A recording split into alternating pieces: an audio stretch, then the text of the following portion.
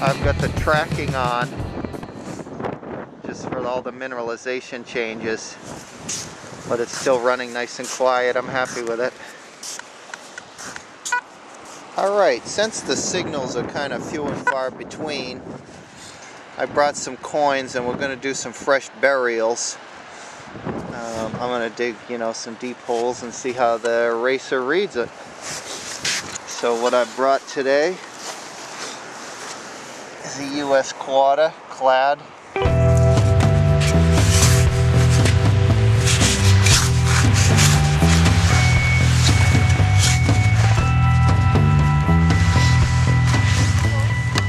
Okay, I've got a clad quarter, and since Dominique has that,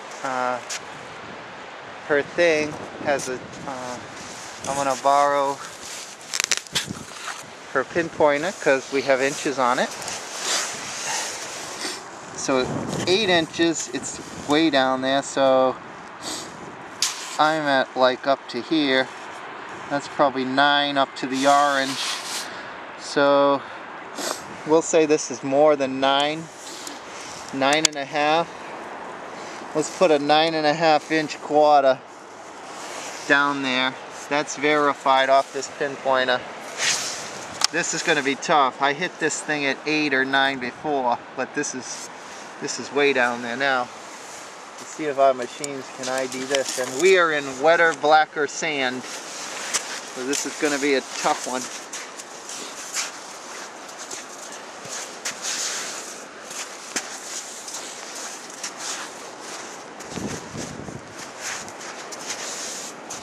This is going to be a challenge for any machine because it's mineralized sand.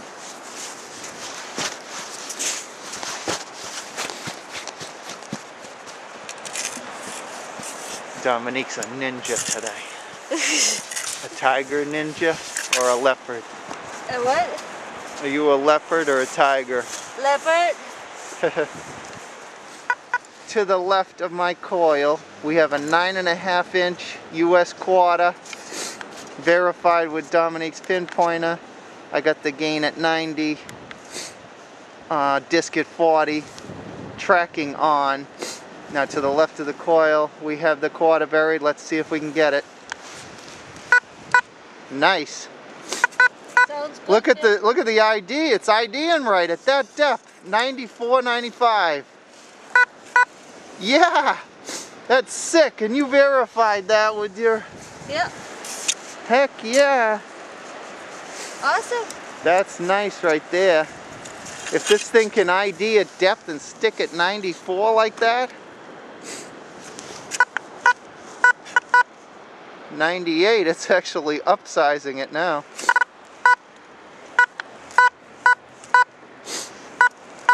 I'm slightly off the ground, half an inch, and it's still 87.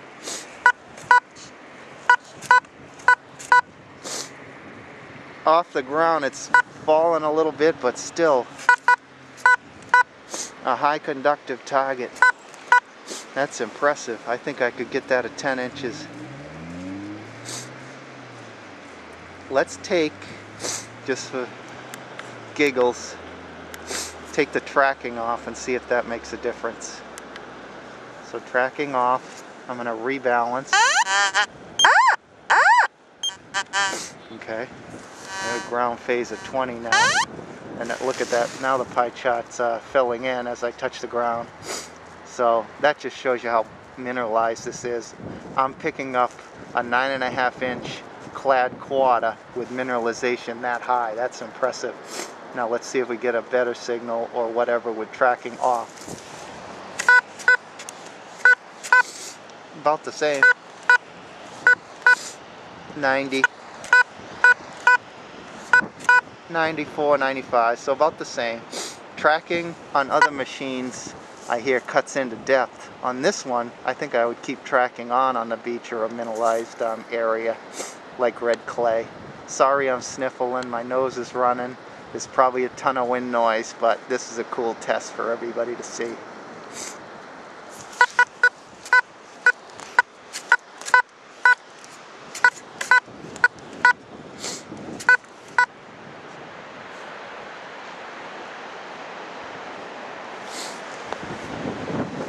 Okay, so I actually dug up the quarter at that depth. You saw me verify it with the pinpointer.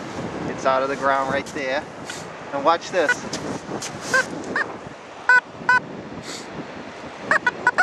I guess the ID on a US quarter is an 89, so it actually up averaged, and usually it drops down.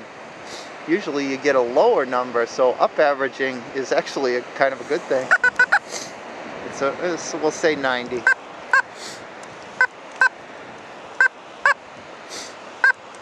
We'll say 89.90 is the reading on a US quarter, and it actually up averaged it a few digits to from a depth of what was that, 9.5 inches, did we say?